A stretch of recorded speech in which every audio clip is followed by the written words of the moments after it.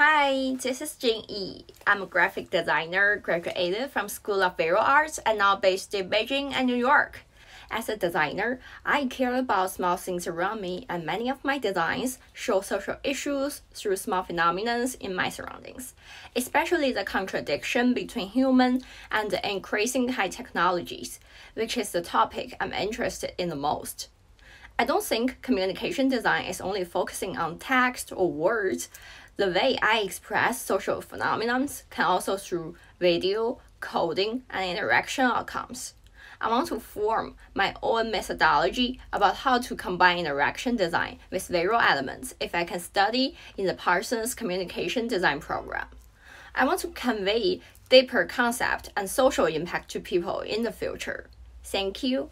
Bye.